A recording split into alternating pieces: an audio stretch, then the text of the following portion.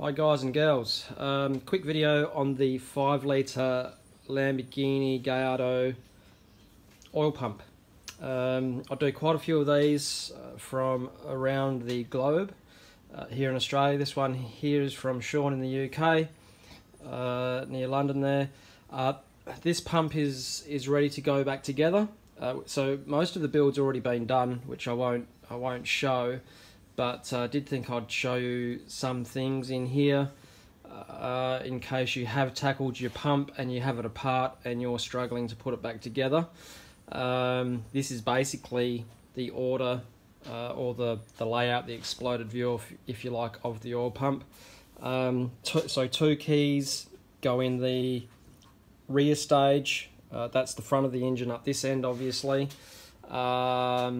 So yeah, two keyed gears in the rear stage of the pump, 1 key in the center stage of the pump.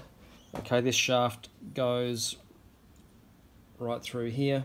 Okay, and that's a short recess in here, so that this shaft here fits in there and rotates. Okay, all the shafts rotate with the gears anyway, so it's a very low wear design, which is cool. So 1 key in that center stage. This gear is fixed, pressed onto the shaft, so that remains as it is in the front stage, and this virtually idles. Okay, so yeah, that's the layout.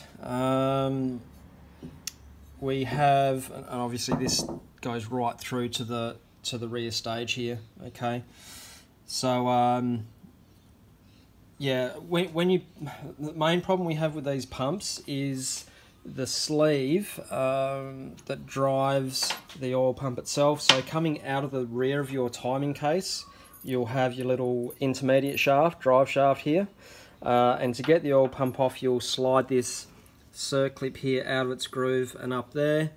This sleeve will then be allowed to slide up there.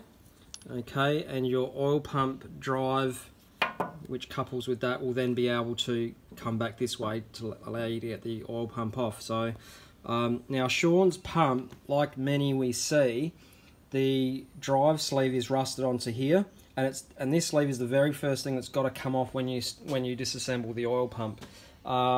If you try and pull that off, hit it, whatever you do, be very careful, because as you're trying to pull that off, if you're not using the right technique, you're going to damage the pump.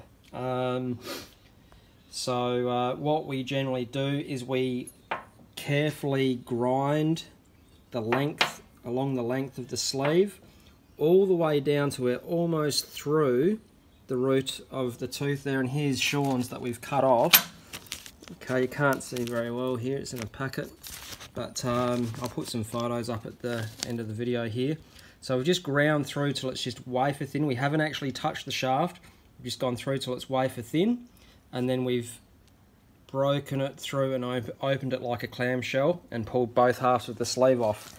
That then allows you to remove this front cover, and once you get that front cover off, this is the next bolt you want to undo. Undo this bolt to remove this gear, and then that allows you to slide this entire section off. Okay, then it's the row of nuts around the center here. That section comes off. Then you can tackle the rear section. This comes off. You can slide both gears out of this chamber, the rear chamber here, the last stage. Then you've got to get your keys out, okay, before you can slide this off, okay, because the keys obviously will not pass through your 2 shaft bores there. So O-rings, very difficult to get parts for this oil pump through Lamborghini, but you can get all the seals, bearings and O-rings from a general bearing supplier. We use CBC in Australia, or BSC Motion Technologies. The 2 seals use VITON, which is why they're brown in colour, so don't replace those 2 seals. One runs in the very front case here, okay, down in that bore there behind the bearing, or in front of the bearing I should say, and the other seal runs down in this bore here. So that seals the auxiliary shaft, which goes back to drive, I think it's the air conditioner or the water pump, and the seal in this half obviously allows this shaft to come through and gets coupled with the auxiliary drive shaft out the back of the timing cover. So on Sean's we've replaced the 4 ball bearings, which are all the same part number, okay, and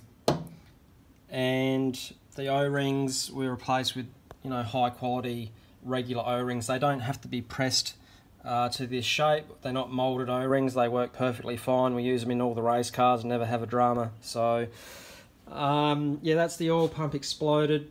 Obviously your cases should be ultrasonically cleaned if you've got that facility. If not, take it to someone. The biggest worry is damage in these walls here. Okay, this pump is actually really nice. It's a lot better inside than what it looked outside when it first arrived. It has begun starving of oil, I think, at some stage in its life, and the reason I say that is because the gears have just started to pick up on the ends. These have been isotropic polished, so they're looking like new. And it should be better than new. Everything's been crack tested, so we magnaflux, crack test all the gears and all the shafts, make sure there's no cracks starting to propagate from the keyway slots or anything like that. Housings, we've die checked this, that and the other. So the gear end clearance has to be checked, obviously, when the gear sits in the housing. The distance from the top surface of the gear to the sealing surface has to be a low enough clearance that there's no oil bypass, but enough clearance that when the gear expands, it's not going to seize up, basically. So you've got to have operating clearance there. Shafts through their bores have to have the right clearance. We put the shafts in a jig and make sure that they're nice and straight and they're not bent and there's no run out in the shafts. So it's a fairly complex process, but it can be done if you've got a spare few days up your sleeve. Pressure relief valve spring needs to be checked, the free length. If the free length is too short, you need to replace that spring, otherwise you're going to have lower than usual oil pressure. In cold climates it's probably not going to be too bad, but here in Australia where it's say 44 degrees Celsius today, you probably want as much oil pressure as you can get.